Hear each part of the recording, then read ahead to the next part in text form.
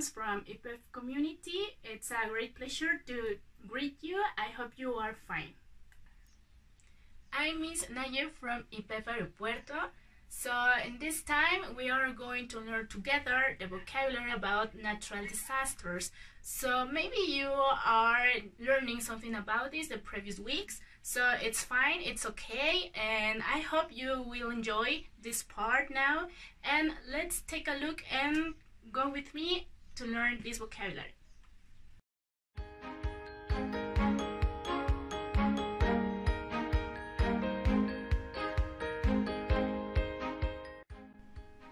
Today in this video we are going to learn something about vocabulary. Also it's about natural disasters.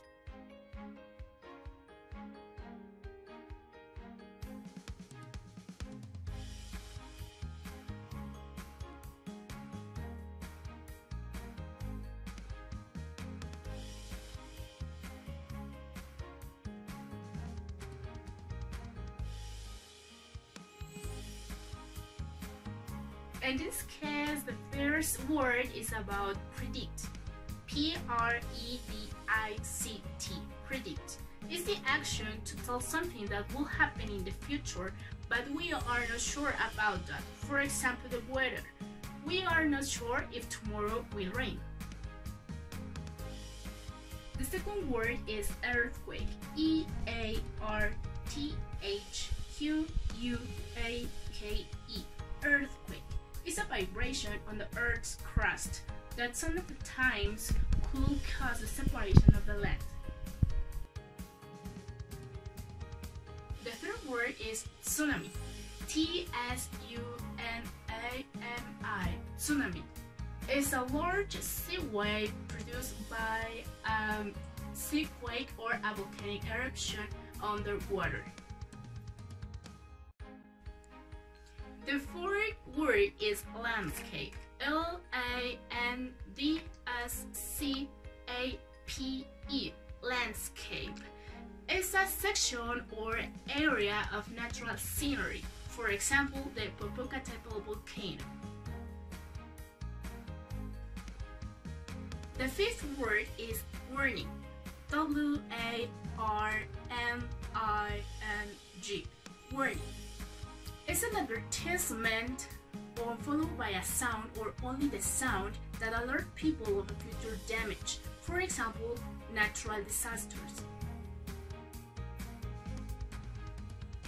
The sixth word is continent.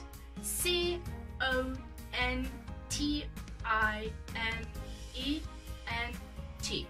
Continent is one of the 5 principal masses on land of the earth. For example, America, Asia, Africa, Oceania, and Europe. The seventh word is epicenter. E-P-I-C-E-N-T-E-R. Epicenter is a point on the Earth's surface where the greatest damage by an earthquake takes place. The eighth word is focus. F-O-C-U-S is the point of the origin of an earthquake. The ninth word is boundary. B-O-U-N-D-A-R-Y. Boundary. It refers to something that divides one territory, country, city, state, etc. from another. It could be natural, like the rivers, or a line. The 10th word is plate. P-L-A-T-E. Plate is a rigid section of the Earth's crust that causes the continental drift when it moves. Talking about this context of natural disasters are the tectonic plates.